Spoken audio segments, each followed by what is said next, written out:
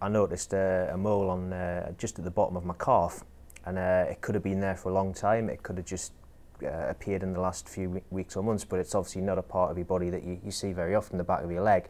It just looked a little bit strange, and the GP took one look at the mole and said, well, it looks a little bit strange, you know, it's quite dark, it's a little bit raised up.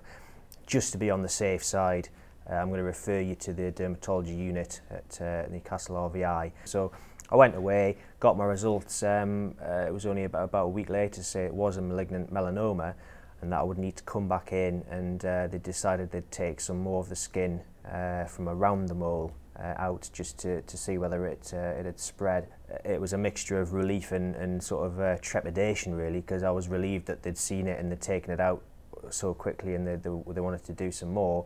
But obviously at that point there was the concern that it might have gone into my bloodstream and spread. The GPs are, you know, they're well briefed. They do this kind of thing all the time.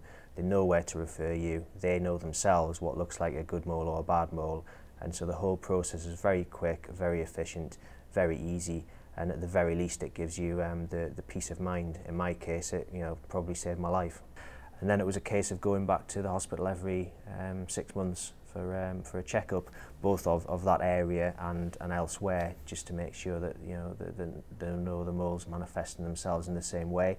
And I did that every 6 months for 5 years, and earlier this year got the 5-year all clear. I told my doctor early, it saved my life, it could save yours.